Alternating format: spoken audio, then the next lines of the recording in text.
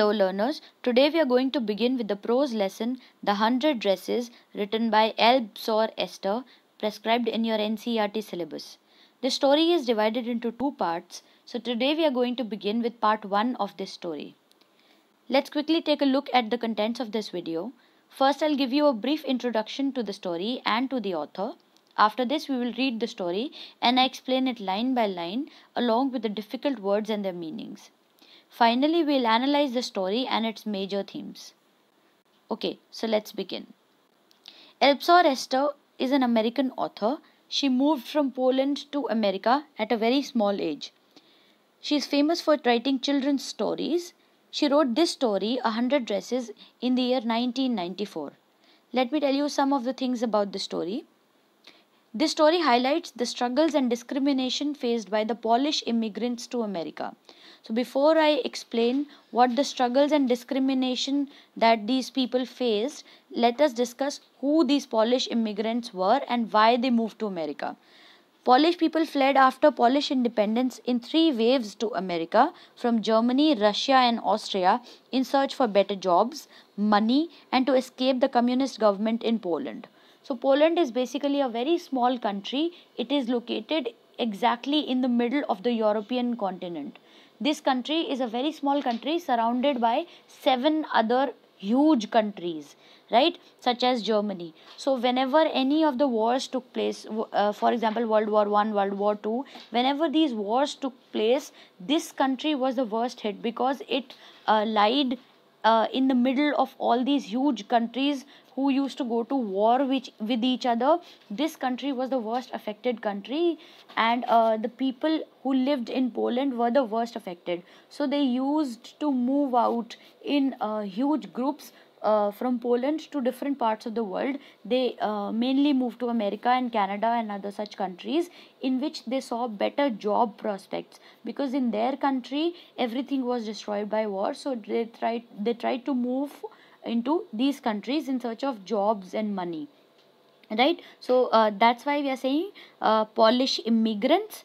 And this story highlights the struggles, the problems that these people faced when they came to America and other such countries, the discrimination they faced, how people considered them different and how they were treated badly by these people on account of being different. There were stereotypes about the dressing style, the names, the culture and the work ethics of Polish people. Everybody used to think that they have a weird dressing style because obviously they were not very rich people. They moved in search of money, in search of jobs.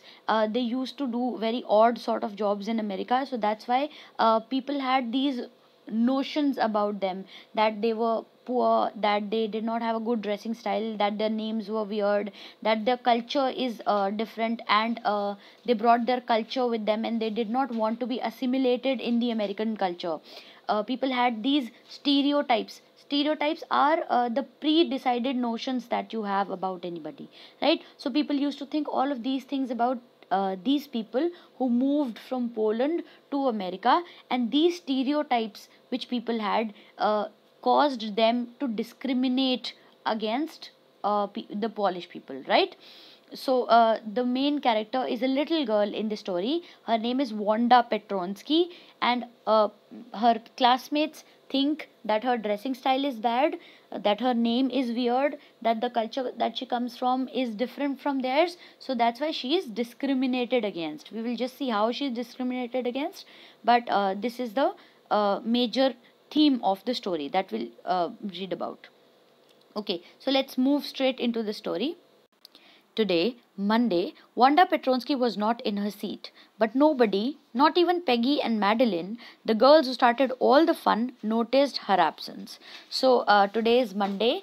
Our little protagonist called Wanda Petronsky, she is not in her seat, and even the 2 other girls, Peggy and Madeline, who is also called Maddie throughout the story. So Peggy and Maddie, even they did not notice that the little girl is missing from her seat, and these were the 2 girls who started all the fun, right? We will discuss what this fun means later in the story, but even they don't notice that this little girl is not in her seat. Usually Wanda sat in the seat next to the last seat in the last row in room 13. So they all used to sit in room 13, but Wanda sat in the last row in one corner, right? She sat in the corner of the room where the rough boys who did not make good marks sat. The corner of the room where there was most scuffling of feet, most roars of laughter when anything funny was said, and most mud and dirt on the floor. So this part of the room used to be the dirtiest, and boys used to sit here, the boys who used to fight all day, and there was scuffling of feet. They used to produce a weird sort of noise from their using their feet, and they used to laugh, roar loudly whenever anything funny was said. So Wanda used to sit in this corner of the room. Wanda did not sit there because she was rough and noisy. She was not rough or noisy at all like the boys. On the contrary, she was very quiet and rarely said anything at all. So this girl was very, very quiet, and she never used to say anything. She used to stay silent. And anybody had ever heard her laugh out loud. Sometimes she twisted her mouth into a crooked sort of smile, but that was all. So she never laughed at all. Crooked means bent, not straight. So she used to bend her mouth in a crooked fashion, but she never laughed out loud in front of everybody. Nobody knew exactly why Wanda sat in that seat, unless it was because she came all the way from Boggins Heights and her feet were usually caked with dry mud. But no one really thought much about Wanda Petronsky once she sat in the corner of the room. So the author says that nobody actually bothered about her, nobody knew why she sat in that corner, and the author takes a guess. Maybe she came from Boggins Heights. This is the name of the place where she comes from. So maybe because she lives there, maybe it's the reason why she sits in the corner, but nobody bothers about her, right? And maybe she used to have mud on her feet, on her shoes, maybe that's why. The time when they thought about Wanda was outside of school hours, at noon time, when they were coming back to school, or in the morning early before the school began, when groups of 2 or 3 or even more would be talking and laughing on their way to the schoolyard. So they did not bother about Wanda at all. They did not remember that Wanda even existed. The only time these people noticed that Wanda was absent was in the afternoon when they were going back from school, or in the morning when they were coming to the school, before school, right? Then sometimes they waited for Wanda. Sometimes they also used to wait for Wanda before school and after school to have fun with her. So these girls just wanted to have fun with her. The next day, Tuesday, Wanda was not in school either, and nobody noticed her absence again. So she did not turn up on Monday, neither on Tuesday. But on Wednesday, Peggy and Maddie, who sat down front with other children who got good marks and who didn't track in a whole lot of mud, did notice that Wanda wasn't there. So on Wednesday, they finally noticed that Wanda was not there in her seat, and Peggy and Maddie both used to sit in the front of the class, and all the other people who sat in the front rows got the best marks in their class, and they did not have a lot of mud on their shoes, so they were different. Peggy was the most popular girl in the school. She was pretty. She had many pretty clothes, and her hair was curly. So the author has described Peggy as a very beautiful girl. She used to wear pretty clothes and she had curly hair. And she was a very popular girl. Maddie was her closest friend. Madeline or Maddie was her closest friend. The reason Peggy and Maddie noticed Wanda's absence was because Wanda had made them late to school. So Wanda, who is not present today on Wednesday, had made them late for school. How so? They had waited and waited for Wanda to have some fun with her, and she just hadn't come. They often waited for Wanda Petronsky to have fun with her. So they just wanted to have a little fun with her, but Wanda did not come. So that's why they got late waiting for her. Wanda Petronsky. Most of the children in the room 13 did not have names like that. They had names easy to say, like Thomas, Smith, or Alan. There was one boy named Bounce. Willy Bounce, and people thought that was funny, but not funny in the same way Petronsky was. So the author says that Wanda Petronsky, what a weird name. Mostly people had such simple names like Smith or Allen. Nobody had such a name. Her name was really funny, and it was a different kind of a funny, not funny like Willy Bounce. Willy Bounce was funny because, bounce is a funny word. Bouncing means to jump up and down. But Wanda Petronsky's name was weird in a way. So that is why it is funny, because it is weird, it is strange to other people. Wanda didn't have any friends. She came to school alone and went home alone. So she's a loner. She comes alone, goes alone. She does not smile at all. She sits in one corner. She doesn't talk to anybody. She's like that. She always wore a faded blue dress that didn't hang right. So it did not fit her well. She always used to wear a faded blue dress which did not fit her well. It was clean, but it looked as though it had never been ironed properly. She didn't have any friends, but a lot of girls talked to her. Sometimes they surrounded her in the schoolyard as she stood watching little girls play hopscotch on the worn hard ground. So she did not have any friends, but a lot of girls used to talk to her, and she wore that dress which looked as if it had not been ironed properly. Right? Wanda, Peggy would say in most courteous manner, as though she were talking to Miss Mason.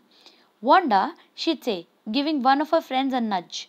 Tell us, how many dresses did you say you had hung up in your closet? So Peggy used to ask her this one question, Wanda, and she would talk in a courteous tone. Courteous means when you are, talking in a respectful manner. So she would talk in a mock respectful tone, right? She's not actually paying any respect to her. She's not talking to her properly, but she's just mocking her. And she asks her the same question. How many dresses are there in your closet? 100, Wanda would say. So Wanda would answer, I have 100 dresses. 100? Exclaimed all the little girls. So all the little girls would get very excited and they would say, oh, you own 100 dresses? They would exclaim incredulously.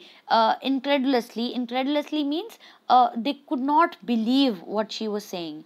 And the little ones would stop playing hopscotch and listen. So even the little girls would start listening to her. Yeah, 100, all lined up, said Wanda. So Wanda would just say one sentence and stop. Yeah, 100, and they are all lined up in my cupboard. Then her thin lips drew together in silence, and then she would just purse her lips, put her lips together, and be silent. What are they like? All silk, I bet, said Peggy. So she would ask one more question. One more question. What are your dresses like? Are they made of silk? Yeah, all silk, all colors. Velvet too? Yeah, velvet too. 100 dresses. So she would repeat that she has 100 dresses. Wanda would repeat stolidly. Stolidly means without any expressions. So she would repeat it as if she was a robot, right? All lined up in my closet. So she would say, I have 100 dresses, all are lined up in my closet, and I have different colors of dresses. She would say the same thing, right? Then they'd let her go. And then, before she'd gone very far, they couldn't help bursting into shrieks and peals of laughter. So they would start screaming with laughter. They would laugh so hard, and Wanda could hear them, right? Because she's not even gone far away, right? 100 dresses. Obviously, the only dress Wanda had was a blue one she wore every day. So why did she say she had 100? What a story. Everybody knew that Wanda was lying. But they wondered why she was lying like that. How many shoes did you say you had? So now they are asking her another question. 60 pairs, all lined up in my closet. So she answers in a similar manner. She says, I have 60 pairs of shoes, all lined up in my closet. Cries of exaggerated politeness greeted this. All alike. So everybody is exaggerating. Exaggerating is when you're trying to make something bigger than it actually is. So everybody is exaggerating politeness. Nobody is being polite to her. They are exaggerating as if they are pretending to be more polite than they actually are. Right? Oh no, every pair is different. All colors, all lined up. So they are asking her questions like, how many shoes do you have? Are all of them the same? But she answers in a similar manner. She says, no, every pair is different, all lined up, all colors. She gives them a similar answer for the dresses as well, right? Peggy, who had thought up this game, and Maddie, her inseparable friend, were always the last to leave. Finally, Wanda would move up the street, her eyes dull and her mouth closed, hitching her left shoulder every now and then in the funny way she had, finishing the walk to school alone. So Peggy had thought up of this game in the first place, and Maddie was her best friend. They were inseparable. They could not be separated at all. So they were the last people to leave. They used to make fun of her till the very end, and finally Wanda would start moving, and she used to hitch her shoulder, move her shoulder in a weird manner, and everybody used to find that funny. So she would walk alone to the school. Peggy was not really cruel. She protected small children from bullies, and she cried for hours if she saw an animal mistreated. If anybody had said to her, "Don't you think that's a cruel way to treat Wanda?" she would have been very surprised. Cruel? Why did the girl say she had 100 dresses? Anybody could tell that that was a lie. Why did she want to lie? And she wasn't just an ordinary person. Else, why did she have a name like that? Anyway, they never made her cry. So the author says that Peggy was not a cruel person. She used to feel bad for animals or the kids who were tortured or bullied in school, right? And she thinks that Wanda deserves this treatment. Why? Because first thing, she has a weird name. Anybody with that name cannot be ordinary for her. Second thing, she never made her cry. And if she's not saying anything to make her cry, then she's right. And third thing is that she believes that Wanda is a liar, and if she is lying, then she deserves this treatment.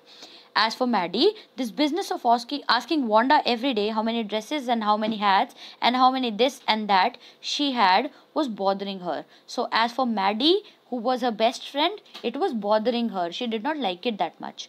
Maddie was poor herself. She usually wore somebody's hand me down clothes. Thank goodness she didn't live up on Boggins Heights or have a funny name. So Maddie was very poor herself. She used to wear second hand clothes herself, right? But she's glad that she did not live in the place that Wanda lives, or she did not have a funny name like Wanda has. Sometimes, when Peggy was asking Wanda those questions in that mocking, polite voice, Maddie felt embarrassed. So she felt bad. She felt bad, and what did she used to do? Maddie felt embarrassed and studied the marbles in the palm of her hand. So she used to look closely at the marbles in her hand, rolling them around and saying nothing herself. So she did not participate because she did not like it. She did not like how they made fun of the little girl. Not that she felt sorry for Wanda. So she did not feel sorry or bad for Wanda at all. That was not the reason. She would have never paid any attention to Wanda if Peggy hadn't invented the dress game. But suppose Peggy and all the others started in on her next. She wasn't as poor as Wanda, perhaps, but she was poor. Of course, she would have more sense than to say she had 100 dresses. Still, she would not like her for them to begin on her. She wished Peggy would stop teasing Wanda Petronsky. So she knows that she is also poor just like Wanda, but she's very scared that if she says anything to them, they will start teasing her as well. Maybe they will ask her about her dresses. And she feels that she's not stupid like Wanda. She will probably not lie like Wanda did, but she's scared of being their next target, right? Today, even though they had been late to school, Maddie was glad she had not had to make fun of Wanda. She worked her arithmetic problems absent-mindedly. So she's absent-minded. She's not paying any attention. She was glad that Wanda did not come, and had she come, they would have made fun of her, right? So she's very glad that she did not come. 8 times 8. Let's see. She wished she had the nerve to write Peggy a note. Had the nerve means had the courage to write Peggy a note. She wanted to write a note to Peggy because she knew she never would have the courage to speak right out to Peggy. She knows that she does not have the courage to speak directly to Peggy, to say, "Hey Peg, let's stop asking Wanda how many dresses she has." When she finished her arithmetic, she did start a note to Peggy. So she finally starts to write a note to Peggy because she knows that she will not be able to face Peggy directly. Suddenly, she paused and shuddered. So, shuddered means she just got shivered a little, right? And she shuddered at the idea that, oh my god, what will happen if I write a note to her? She pictured herself in the schoolyard, a new target for Peggy and the girls.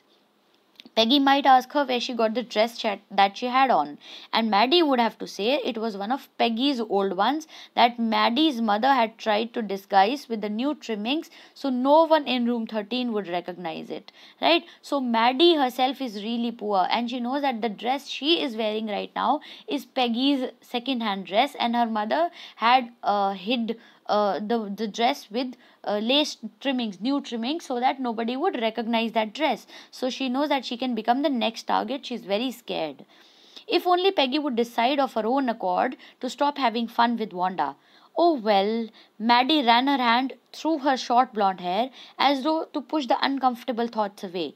What difference did it make? Slowly, Maddie tore it into bits, the note she had started. She was Peggy's best friend, and Peggy was the best liked girl in the whole room. Peggy could not possibly do anything that was really wrong, she thought. So she is Peggy's best friend, and she is just praying that Peggy would just stop doing it on her own. And she thinks that it does not make any difference. Even if she says it to Peggy, it does not make any difference. So she feels that Peggy cannot do anything wrong, really. As for Wanda, she was just some girl who lived up on Boggin Heights, and she stood alone in the schoolyard. She scarcely ever said anything to anybody.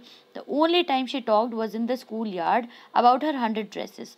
Maddie remembered her telling about one of her dresses, pale blue with colored trimmings, and she remembered another that was brilliant jungle green with a red sash. You'd look like a Christmas tree in that, the girls had said in a pretended admiration. So Maddie remembers how they used to tease Wanda, and she remembers Wanda as just another girl. She's not paying any attention to Wanda at all. She feels that Wanda is just another girl who lives up on Boggin Heights, and she doesn't speak to anybody. Only she speaks only when she has to. She's forced to tell them that she has 100 dresses, all of different colors, right? She also remembers the details of two different dresses that she has described. Who she? Wanda has described, right?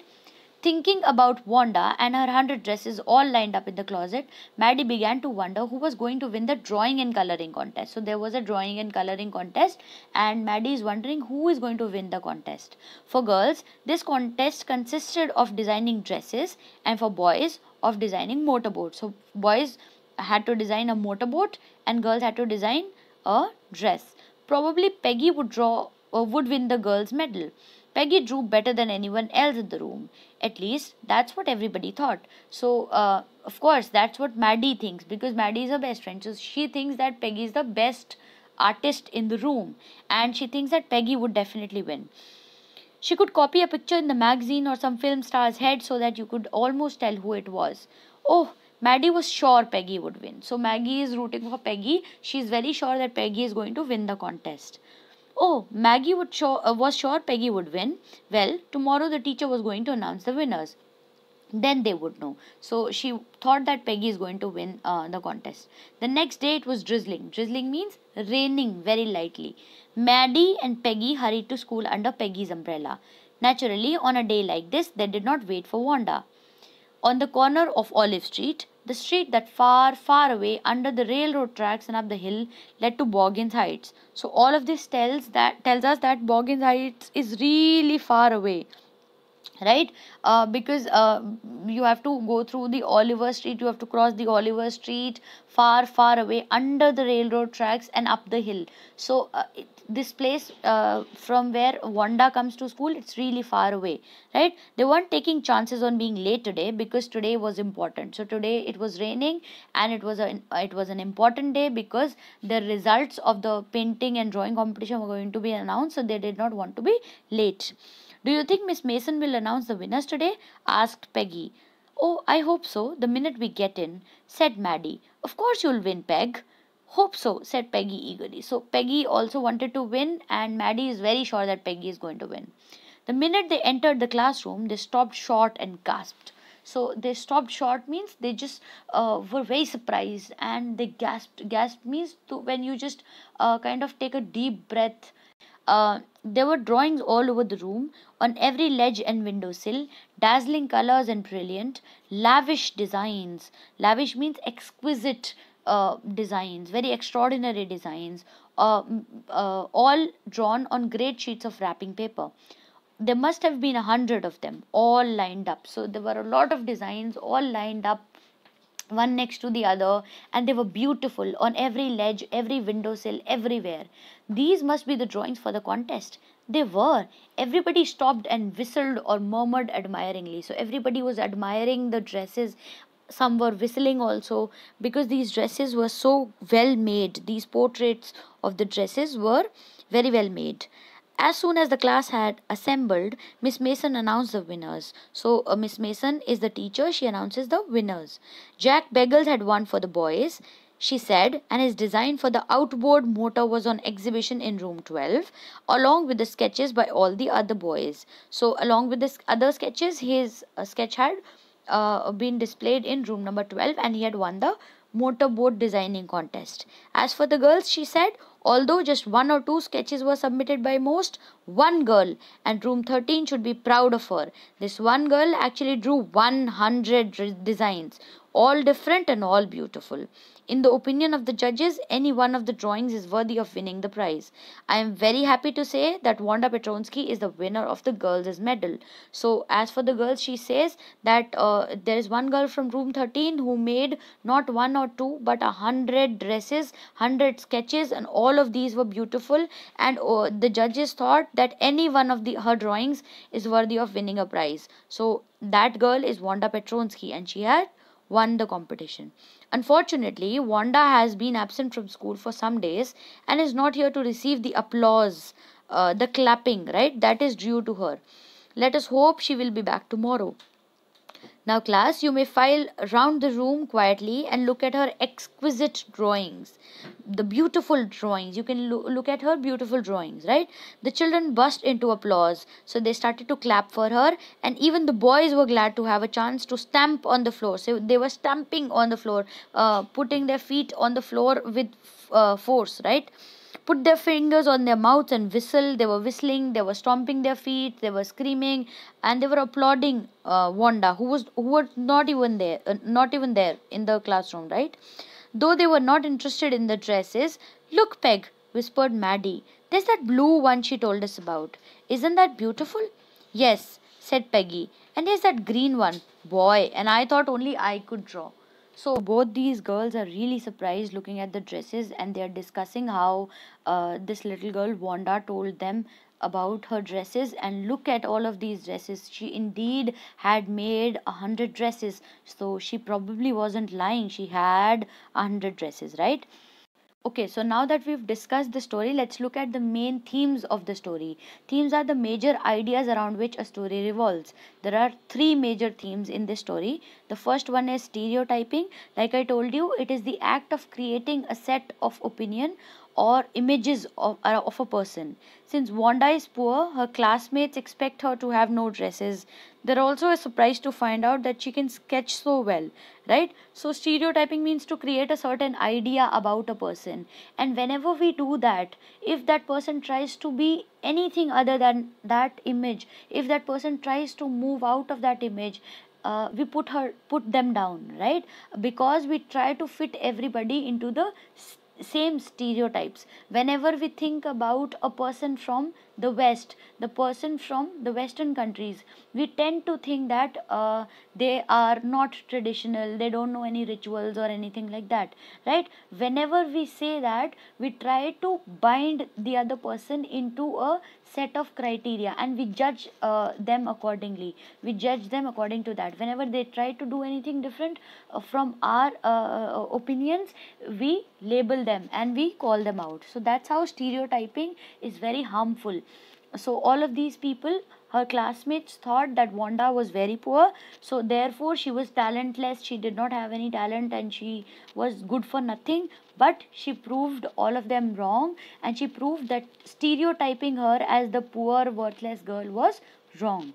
Second is discrimination. So discrimination is something which stems from stereotyping. If you stereotype somebody, then only you can discriminate against them, because you already have an idea about how that person should be, and if they are different from that idea of yours, you discriminate them, you do bad things to them, right? You consider them different from you. When people do not fit into the stereotypes, they are discriminated against. So Wanda is bullied for her different name, because her name was different, her dressing style, because she used to wear the same dress unlike Peggy, who had a lot of dresses to wear, and her poor status. She used to live very very far away, and she had mud on her shoes, probably because she used to walk a long way to school. This discrimination stems from her being different from her peers, from her classmates. She was different from them. That's why they used to discriminate against her. They used to treat her badly. That is called discrimination. Third is bullying. Bullying is very similar to discrimination. The girls make fun of Wanda's dressing sense by asking her the same question and laughing at her. So, although the author says that Peggy was soft hearted and not cruel, and she would feel bad if anybody told her that she teased Wanda, but we know for a fact that she bullied Wanda by asking her the same question every day. So that's it for this video. Thank you so much for watching.